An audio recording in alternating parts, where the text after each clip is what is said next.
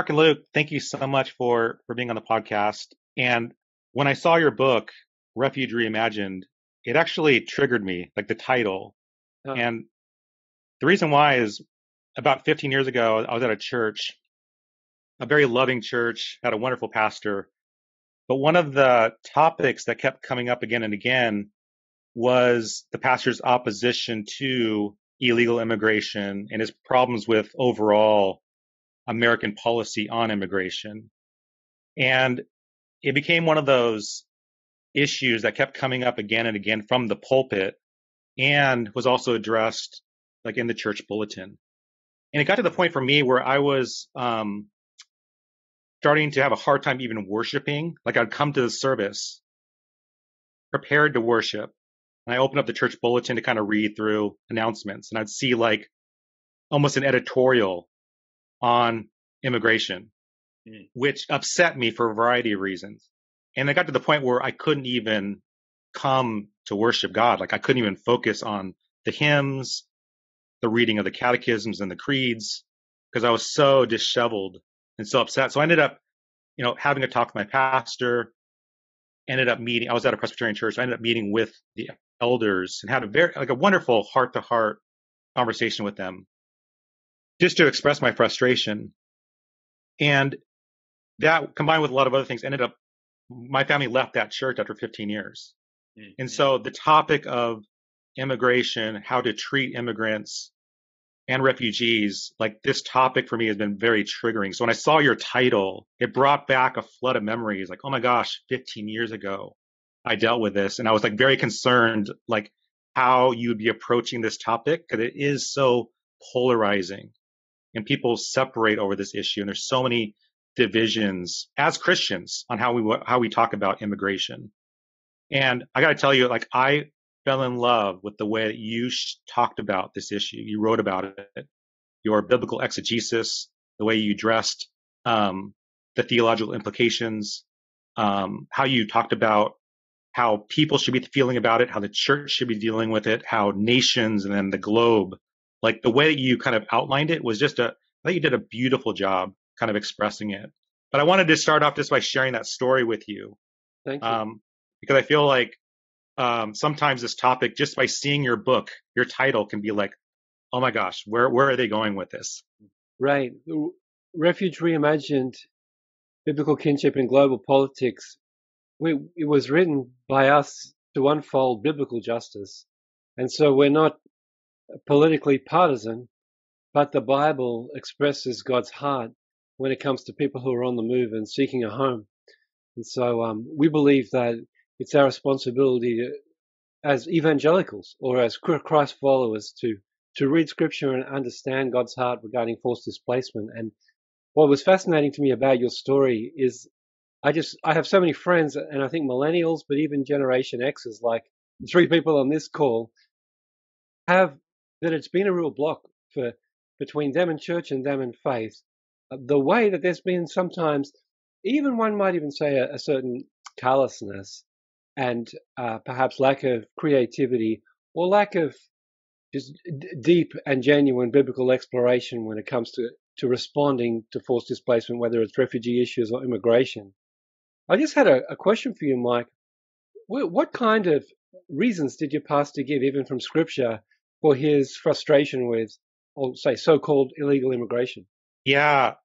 And this was where it became, I think, for my pastor, and again, amazing man of God. Like I have the utmost respect for him and the way that he's pastored me through all those years. I love him, but it became like a moral issue around like Romans 13 or those passages that talked about obeying your governing authorities and the government, basically the laws that are instituted by the government kind of instituted by God, like that kind of analogy, so that we obey the laws of the land because that ultimately is law that is given by God in the sense that God's given us these governing authorities to help police us, right? To rein us in. So it was like a moral issue for him. Yeah, I'm based in Australia, and you hear the same verses used and the same arguments made to justify Australia's appalling policies toward refugees. There's a Bible study group that that runs Bible studies in Washington, D.C., called Capital Ministries. And they have a Bible study within the White House during the Trump administration. For the past 4 years, they had a Bible study running, and members included the Vice President, the Secretary of State, Attorney General, a whole bunch of incredibly influential people. And in 2016 and then again in 2019, the Capital Ministries, who run these Bible studies, ran a study on what does the Bible say about America's illegal immigration problem, was the title of the study. And it's basically, they conjure up a mandate for the Trump administration's immigration policies from Scripture, resting heavily on Romans 13, and kind of making two uses of it. One, which is just a complete misreading of the words in the first 5 or 6 verses of Romans 13 by drawing out of those verses some spurious claim that those verses are about borders and are about boundaries of political community, and that those verses say that the government has to prioritize citizens over foreigners, which of course is not to be found anywhere in those verses. And I've found, really tragically, even Christians who are arguing for a better way seem to take for granted that Romans 13 says that kind of thing. They say, well, yes, of course, Romans 13 says the government needs to prioritize the needs of citizens, but we can also care for foreigners. And so that's a disastrous use of the Bible to start with. But then the more understandable reading of Romans 13 that's also included in this Bible study run within the White House during the Trump administration is this idea that people must submit to those in authority. And the Attorney General, Jeff Sessions, used some of the language from this Bible study in a speech that he gave soon after, where he's just telling church leaders that potential immigrants and Christians who are supporting potential immigrants need to obey the rules of the state, because the state isn't a church. It's not our place to be good Samaritans. Our place is to enforce the laws. And you need to tell your people within your churches to enforce, to uphold these laws, to not break these laws, and not to encourage other people to break these laws, especially illegal immigrants. Perhaps Mark might come in here with some reasons for why that's an absolutist reading of those verses is problematic. Right. So in Refuge Reimagined, we show how we speak about Romans 13, let every person be subject to the governing authorities. And we show how Romans 13 comes in the context of Paul's epistle to the Romans, hot on the heels of Romans chapter 12, which is the well-known verse, do not be conformed to this world, but be transformed by the renewal of your mind, that by testing you may discern what is the will of God, what is good, acceptable, and perfect. And so we're discerning the spirits of our age in light of God's revealed will. And Romans 12 goes on to unfold for us what is a Christian ethic, what is God's good and perfect will, revealed in the Old Testament, the Torah, the law, the prophets, in the Gospels, and in Paul's teaching themselves. From verse 9 of chapter 12, abhor what is evil, hold fast to what is good, love one another with family affection. Verse 13, contribute to the needs of the saints and seek to show hospitality. Verse 16, don't be proud, but associate with the lowly. Verse 20, if your enemy is hungry, feed them. If they are thirsty, give them something to drink, for by so doing you will heap burning coals on their head. The point is that we need to read Romans 13 in light of the Pauline call to discern the will of God in the context of an idolatrous culture. And there are idols in American culture, Canadian culture where I live, and Australian culture where Lewin lives. And some of these idols are a selfish nationalism. Some of these idols are a heavily militarized nationalism or a borderized nationalism. What would it mean to transform and conform our will to God's will that's revealed in Scripture, that includes associating with the lowly, that includes loving our enemies, that includes offering hospitality? So over the course of this hour, of course, we will unfold that ethic of how we should respond to people seeking a home throughout the whole biblical story. But for now, as we look at Romans 13 and the call to submit to authorities, we need to put it in that Pauline context where Paul has this tender ethic that we also see in Jesus. But yet, what do we do with Romans 13, 1-5, with this call to submit to authorities? And it's important to put that in the context of the biblical story, of Paul's own life, and of Jesus' own life. I mean, we know that Paul broke the rules time and time again. And Jesus himself broke the rules time and time again. The apostles in the book of Acts, but whether it's Jesus or the apostles in Acts or Paul himself, none of them are calling for, they're resisting very explicitly a posture of the church as trying to overthrow the Roman Empire or is outrightly disobedient. And yet, with the phrase, the kingdom of God, is proclaiming a completely different rule in the face of Caesar. So it's a subversive challenge to Caesar's authority.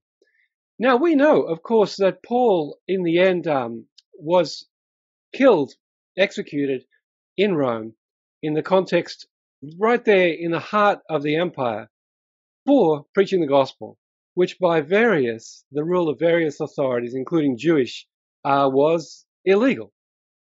Jesus himself, of course, was crucified for great complexities, but in the end, a big part of it would have been Jewish leaders' fear over what seems to be like a factious edition of Roman rule.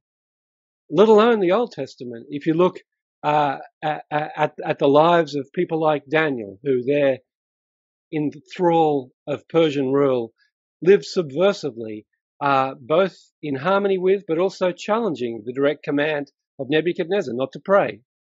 And so when Paul says, submit to the authorities, he's describing a very complex and multicolored posture of Christians who have our first allegiance to the reign of God in Christ.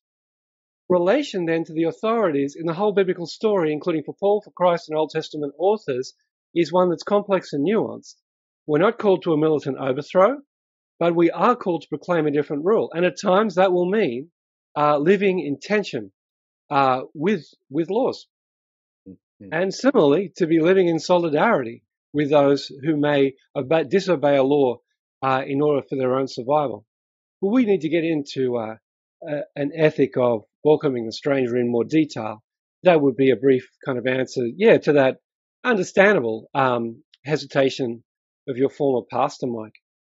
Like I said, like reading that first chapter especially helped to build a good framework for me, helped me understand the Romans 13 passage and how it can be applied, and also sometimes the misuse of governing authorities in creating laws that are actually hurtful to society. So you provide like a wonderful framework in that very first chapter that addressed my concerns with Romans 13, because what was triggering to me also was like not only what my pastor was saying, but also the scriptures, because I was thinking about all the laws that I saw that I felt were unjust, unethical. And so I thought your first chapter, like going in, was very healing to me to kind of hear how you were kind of approaching Romans 13, how you kind of dealt with it. And then as you begin to introduce this biblical ethic of kinship and what that means, and then bringing together that mosaic of different passages and scriptures talking about how Israel and how the church should be treating the foreigner, the sojourner.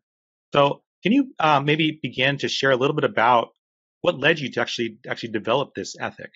Yeah, I was writing my first book, which was a PhD on Old Testament ethics from the book of Deuteronomy, and particularly Deuteronomy's response to the stranger. And that's published in a book called Adopting the Stranger as Kindred in Deuteronomy. Fairly technical book. It's not the kind of book that, you give away at parties, and, it could be even be excused for being a little dull for those who aren't really into the Hebrew language. But, what I was doing was I was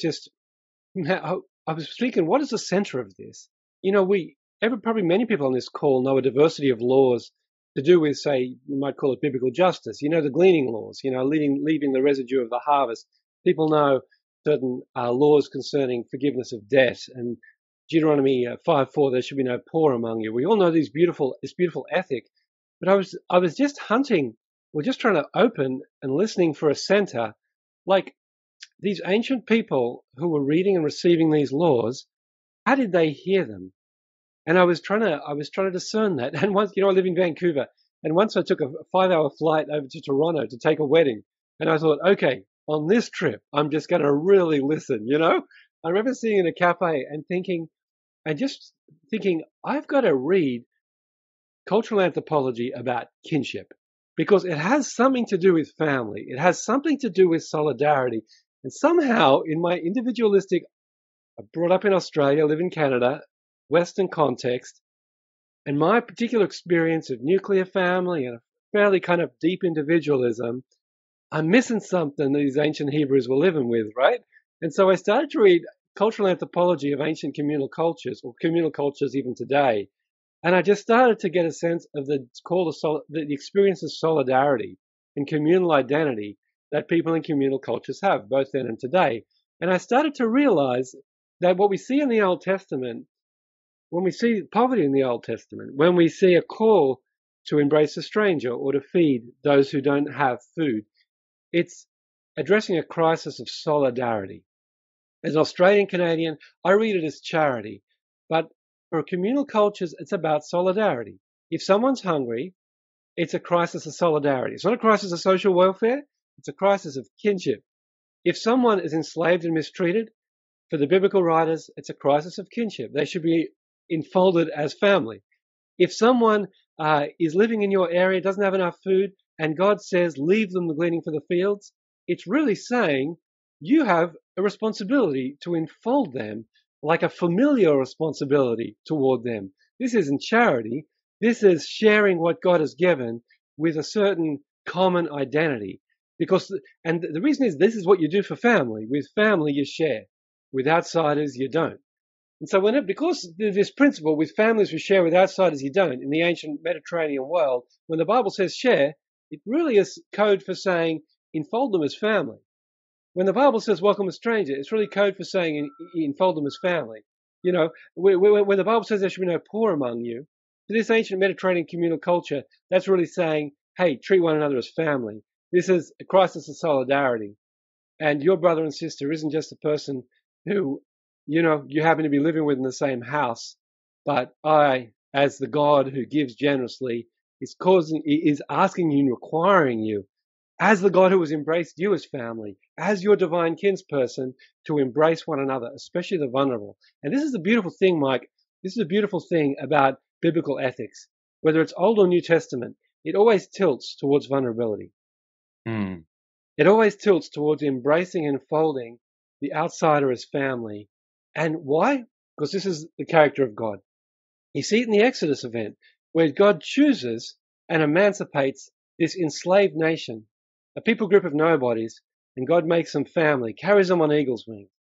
And then what happens when you get to Sinai, and what happens when they receive the law, is all of a sudden God is creating this family, this community, this nation indeed, to be a community that's beautiful, that's living as God designed humanity to live in community with one another in the first place. In a nutshell, as kin.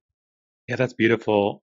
And I also love that in that first section of your book, you focus in a good look at Christ and the kinship as revealed in Christ. And I was wondering, are there any specific stories or verses that relate to the life of Christ where we see this ethic of kinship greatly revealed? Sure. I'll jump in. This is Mark speaking here, and when we start to apply it to the nation, the global community, Luke is going to have a lot more to say than me. To be sure, I've just described the heart of Torah very, very briefly in terms of this, by referring to some laws and by putting this in the frame of an ethic of kinship. And what we sometimes, when we come to the Gospels, we come to the life of Jesus, Matthew, Mark, Luke, and John, we sometimes make the mistake of thinking that Jesus invented all this stuff, in a sense that when we come to the Gospels, this is the first time we see this beautiful life, this Jesus way. It's the first time, this Beatitudes is sort of a completely new invention. Well, it's not. Jesus was being what Israel was always called to be. Jesus, as king in David's line, was fulfilling what Israel was called to be and to do. Israel was exiled at the end of the Old Testament story. for their failure to be this community of flourishing, especially for the weakest among them, for their practices of syncretism in worship, which seem to go hand in hand with this injustice. And so when Jesus comes, Matthew and Luke explicitly narrate Jesus' genealogical identity as a king in David's line. And Jesus, when he proclaims the kingdom of God, so in Mark chapter 1, the beginning of the gospel, Mark 1, 14, 15, Jesus begins his ministry proclaiming the kingdom of God. He's proclaiming God's sovereign saving rule coming in his person and work. And this is, of course, is the fulfillment of the Old Testament story, a fulfillment of what God was calling and shaping God's people to be in the Old Testament times. When Jesus started to proclaim the kingdom of God that has come near in his person and work, Jesus is saying, now at last, in my person, in this moment, God's reign is coming. And what does it look like? It looks beautiful. And so, for example, you see in Jesus' meals, Jesus is eating with all the wrong people and becoming family around table with all the wrong people. You think, for example, of Luke 15, 1 and 2, where the Jewish elite are charging Jesus, this man befriends sinners and tax collectors and eats with them. Well, again, to go to cultural anthropology, they show us that we become kin, we become family around table. And Jesus was doing nothing less than gathering around himself the eschatological people of God, gathering around himself a remnant. And how was he doing that? By eating and teaching and proclaiming the kingdom of God. And he was doing it by gathering a makeshift family with all the, inverted commas, wrong people. But, of course, in the mind and heart of God, the right people. And so we see at Jesus' table fellowship, if you like, we see in Jesus' table fellowship the fulfillment of this beautiful vision that we've briefly glimpsed at in the Old Testament. But an interesting place to go, I mean, just to really embed this, say, in the present issue of immigration and refugees. I mean, Luke, you might want to talk about, for example, the Good Samaritan from Luke 11. And Luke, how might that, relate to immigration and refugee issues and sort of, unpack Jesus' ethic via that parable of the Good Samaritan? Yeah. So we think with that parable in a few different ways in the book. One way that we think with the parable is to deal with the issue that is often mentioned by theologians and other Christians, and which is this idea that, well, if you read this parable, it seems like the Good Samaritan only helps the wounded man that he happens upon by the side of the road. So there's nothing in this Good Samaritan parable that suggests that we need to be going out of our way looking for people in need. There's nothing that suggests certainly that we need to be looking beyond our borders for vulnerable people in need. We act like the Good Samaritan by simply doing justice and loving those that we don't know who we come across within our communities. And that, as I say, that's quite a common reading. It's not the only reading that's found through history. Obviously, Augustine took this parable and immediately said, "Well, this is calling for the universal love of people." He wasn't kind of restricting it to questions of geographical proximity, but others have. But we find it useful to we can respond to that in various ways. One, by pointing out that today, whatever may have been the case for those at various points over the past 2,000 years who offered that kind of limited geographical proximity kind of argument, today we're aware of the suffering of people unknown to us on all parts of the globe. And so there's no sense in which we can say we don't know of the suffering of Syrians fleeing civil war and fleeing atrocities. We don't know of the suffering of Rohingya who've been displaced from Myanmar. We don't know of the suffering of millions of people in Yemen or South Sudan or Venezuela who've had to flee or are internally displaced. And so that's not really an excuse if we want to think with the Good Samaritan in a genuine way. But also the Good Samaritan parable, I think, prompts us to see that, well, if we understand, therefore, that our states Our countries so often fail to act like the Good Samaritan in caring for those that they know they're vulnerable and have a capacity to care for, but fail to do so. That's not the end point in thinking with this parable, because when we think about it a bit more deeply, it turns out our states actually also act like the priest and the Levite in all kinds of ways, crossing to the other side of the road, in a sense, to avoid having to confront the reality of this suffering, as our states detain in detention centres those who come to our borders appealing for asylum and help, or as we deter them in various ways, deter them from even trying to come to our borders by punishing those who do get to our borders and detaining them for unlimited periods of time, or as we try to contain displaced people in poorer parts of the world, spending billions of dollars. Various scholars talk about how Australia's border or America's border or Europe's border is a long, long way from the territorial edge of those countries or that community, the EU. The borders reach far into the Middle East, into Africa, into Asia, because we spend billions of dollars ensuring that those who we don't want to have to live with don't get close to our countries. So in a sense, we behave like the priest and the Levite. But I'd go even further than that, and we deal with this in a couple of points in the book, suggesting that if we think about it seriously, I think our states behave and have behaved like the robbers at various times, including right now, in the sense of contributing to the creation of conditions of instability and vulnerability in other parts of the world that lead to crises that generate displacement. So the very people who we are refusing to grant refuge to, we are culpable in one way or another for their displacement through, we can think historically, the enormous acquisition of land and wealth of former settler colonies such as Australia, Canada, the US, at the expense and at the displacement and often the extermination of native peoples or other peoples, and the fact that those historical processes, imperial processes, colonial processes, have left us in a position of power and wealth and comfort, and other parts of the world in positions of ongoing, sustained poverty and instability. And even in the post-colonial era, we've established economic practices, trade practices, etc., to sustain this system of inequality. You can think to the foolish, reckless, illegal wars that Western states have waged in recent decades that have created the instabilities in other parts of the world that either at the time of those wars or in the decades or years since have generated further crises. Think of the mess that is the Middle East now, for which surely Western states bear some responsibility. The Syrian civil war in part being caused by the instability in Syria, caused in part by the displacement of 1 million Iraqis into Syria after the Iraq War.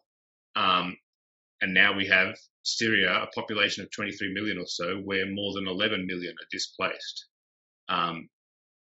There's a sense in which we have acted as the robbers, and therefore, as we say in the book, it is deeply problematic for us to ever be thinking of what we might give or grant to displaced people in terms of charity or generosity or benevolence or our discretionary love.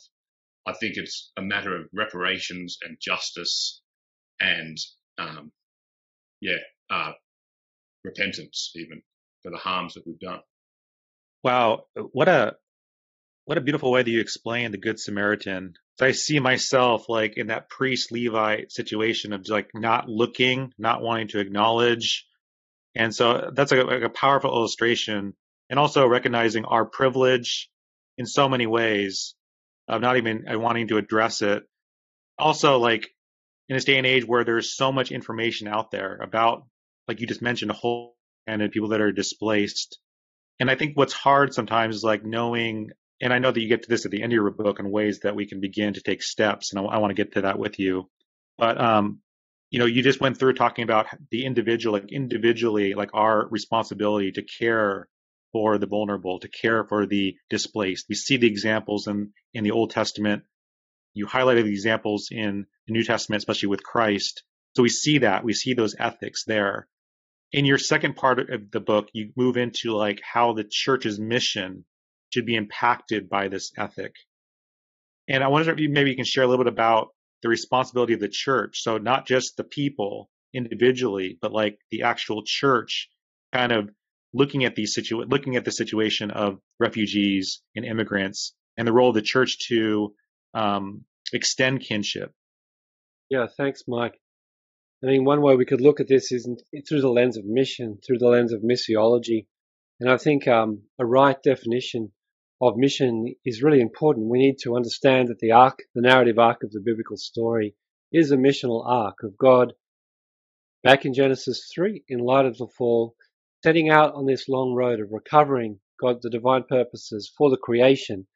And from the calling of Israel, Genesis 12, 1-3, all the way to the Great Commission, Matthew 28 and beyond, forming a people, calling a people, shaping a people to live as a sign to God's restoring reign in Christ. And we live as a sign to this restorative reign in life, word, and deed, because this is the gospel is a gospel of the recovery of the divine purposes in Christ for the creation. And it certainly includes substitutionary atonement. It certainly includes reconciliation between God and humankind. But it's the story from the beginning to end is also about the whole of the creation. And so mission is us in life, word, and deed, bearing witness to the tenderness of God in Christ and what God is busy doing. This is my Father's world, and broken and corrupted it may be, and it is, but in Christ God is busy recovering the beautiful divine purposes for the creation.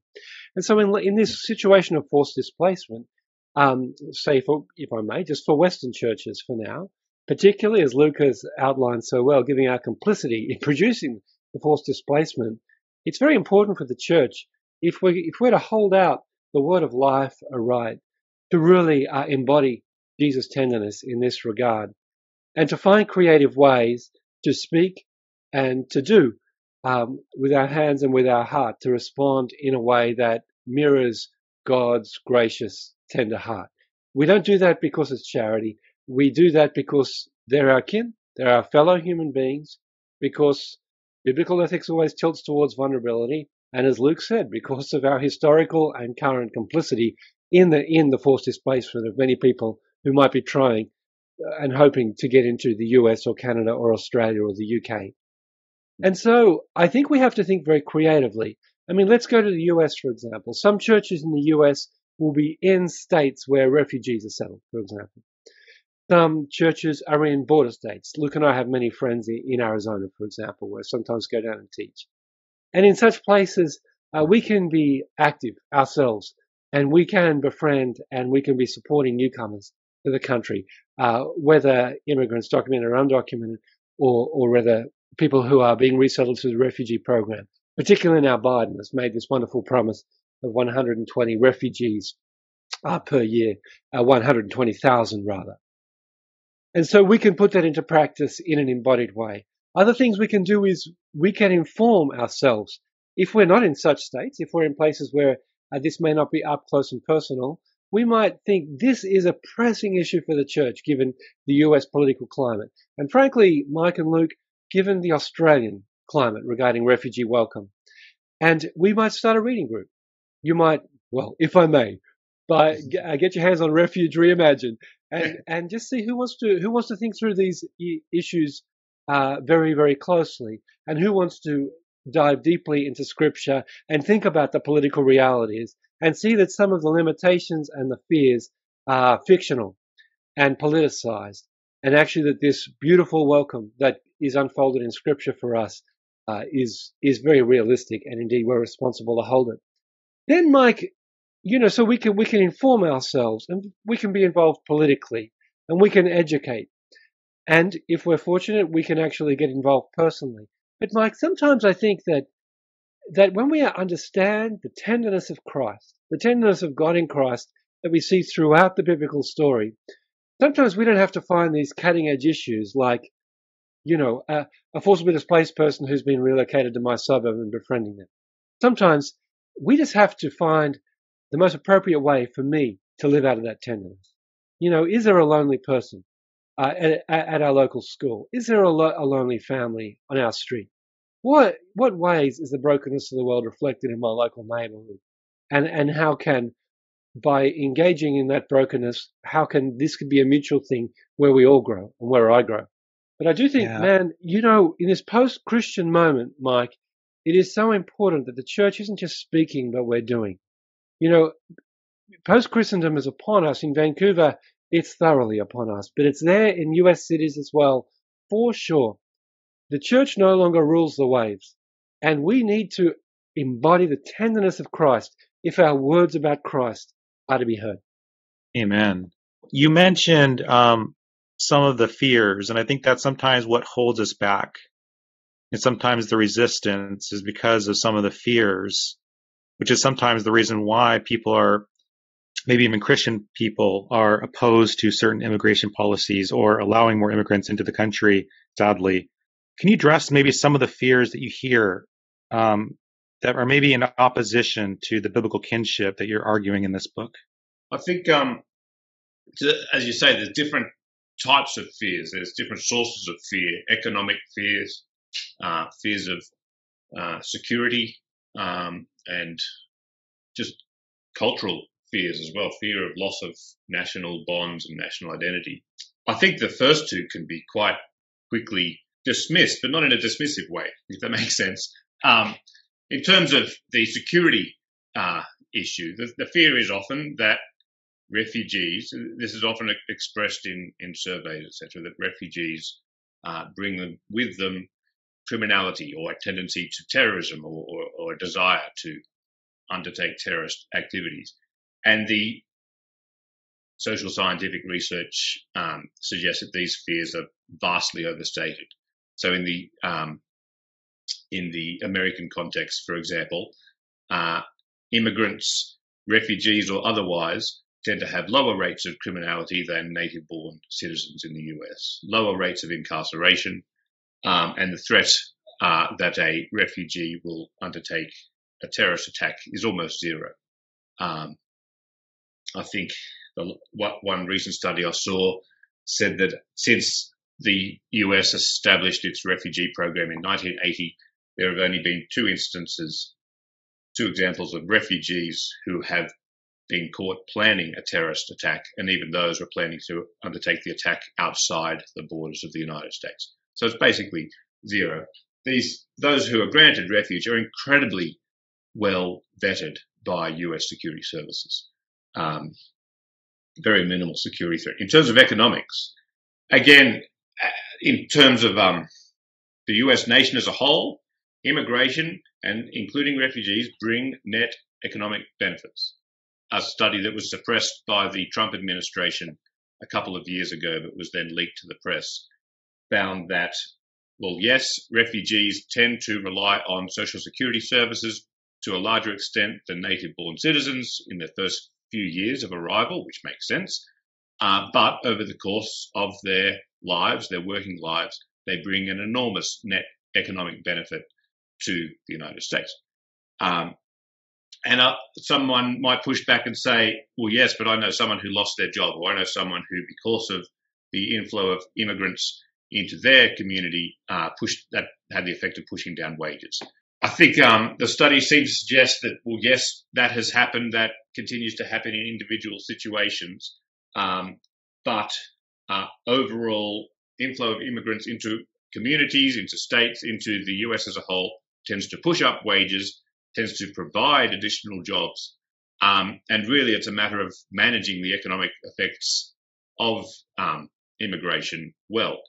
And I think the sad thing is that politicians have made a lot of hay out of putting recent immigrants in opposition to other poor or lower class workers in American society. And this isn't just limited to the US. It happens in Australia too.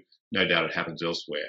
And they do this in a perverse way that doesn't reflect the social scientific realities of these economic effects of immigration. In terms of culture and identity, that's I suppose in one way a more complex thing to think through. So the criticism often made is that if a country welcomes too many immigrants who are of a different nationality, then our national identity will be diluted or weakened or perverted even in some way. A few responses to this, several really. One is that I think we need to be aware that the way those making those national identity arguments make the argument tends to rely on a very sanitized version of their nation's identity, one that obscures the historical generation of that identity. So you can think again of Australia, Canada, and the US, and think of how those majority peoples who today claim to be those who get to define the national identity arrived and stole the land of other peoples, excluded them or even exterminated them often, and then put up bars to immigration throughout the 19th century. Think of the Anti-Chinese Immigration Act within the US and also within Canada. Think of the White Australia policy within Australia, which was still in place until the 1970s, and made exceptions to that for economic reasons when they wanted to rely on the labour of immigrants, and as soon as they didn't want to, they would exclude them again. It's a deeply racist history, this construction of our national identity. So it's a bit rich, I suppose, and sad, really, to be suggesting today that in order to preserve this national identity, we need to again exclude outsiders, particularly outsiders in need.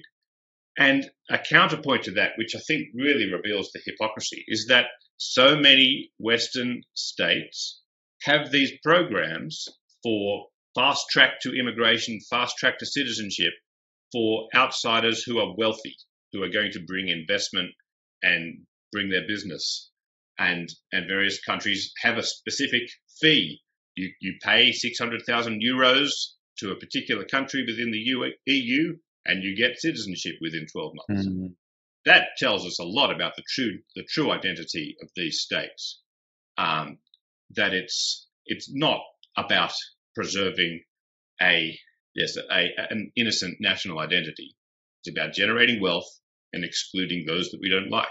And that's not a biblical way to think about community. As we argue in the book, we get from the model of Israel in the Old Testament God's design and desire for community, which is that whatever else a national community is going to be about, it's got to be about welcoming the stranger as well.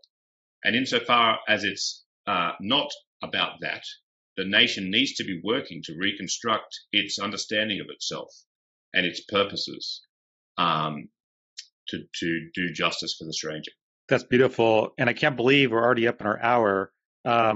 Your book does so much to not only address this biblical ethic of kinship, how it relates to us personally, how it provides us mission for our churches, but then you get into further on in more detail into a political theology of national community, and then further the global responsibility, which I know we don't have time to get into, but you've done a fantastic job like listing everything out, starting with the biblical basis of why this is important for Christians to be concerned about displaced people and our responsibility to care for the vulnerable, to mirror Christ in that way. And then the mission of the church, and then looking at nations and nations' responsibility to follow this biblical ethic as well. And then you go into more detail on the globe. To kind of close up, you have a beautiful section that I think everyone needs to be reading at the end of your book. The title of the chapter is Creative Kinship, where you describe some steps that we can all take, as you've been talking about, Mark and Luke, that it's not just about getting these ideas in our head and like understanding like, oh yeah, I need to be caring for displaced people. It's more than that. It's like, what actions are we taking? And that's really, you have a call to action at the end of the book on things we all can be doing to be part of this mission. And I was wondering maybe if you can share a little bit about some of those actions we can take.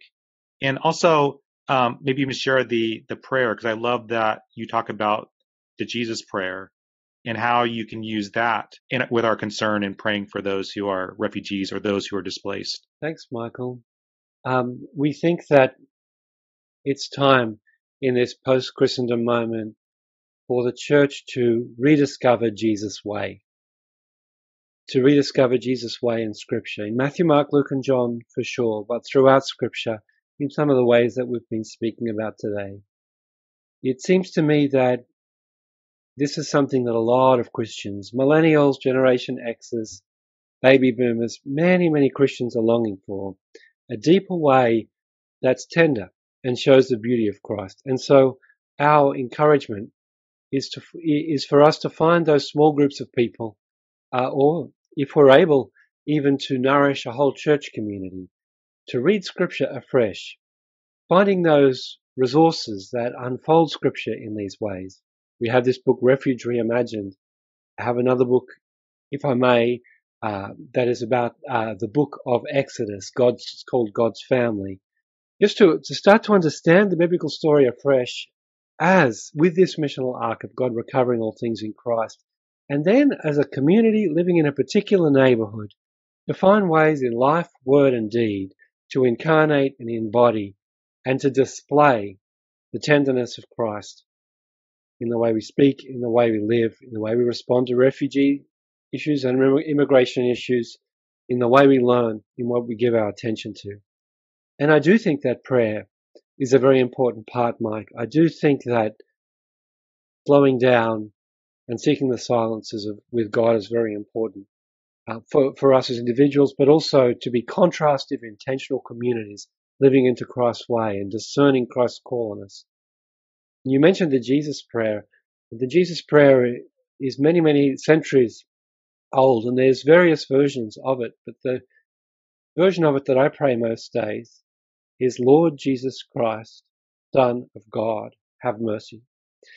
And what's significant in Christian tradition is that prayer, Lord Jesus Christ, Son of God, have mercy, it uses 5 precious names for Jesus. Lord Jesus Christ, Son of God, have mercy.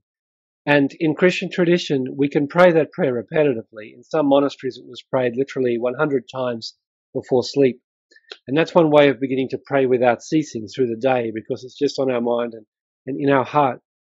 And then having prayed it a number of times, we're often invited to just to center our thoughts for 2, 3, even 10 minutes on one of those precious names. To choose one of those precious names for Jesus to center our thoughts on, and just to give our focus to Jesus in that way, what's sometimes called centering prayer. But I think that, one of those words, Lord Jesus Christ, I sometimes think of the word Christ and center on that. And when I think of the word Christ, of course, it's Messiah, Jesus as the King. And when I think of the word Christ, my mind and my heart goes to that beautiful arc of the biblical story, that God now at last in Christ is sending the Son of God to be what God had always called God's people to be, ancient Israel, and now at last in Christ, God is recovering the power of the resurrection, God's purposes for the creation, His purposes of tenderness and healing, and calling us to display that to the world. Beautiful. Thank you so much, Mark and Luke, for coming on the show to talk about your latest book and explaining to us this biblical ethic of kinship and how all of us can take part in being part of this mission. So thank you so much. Thanks for having us, Mike. Thanks so much for the opportunity. Hey, thank you so much for checking out this video clip from the Delgado podcast. To get more videos like this, simply subscribe here on YouTube. You can also download the full episode of each show on iTunes, Spotify, Google Play, or your favorite podcast player. Take care.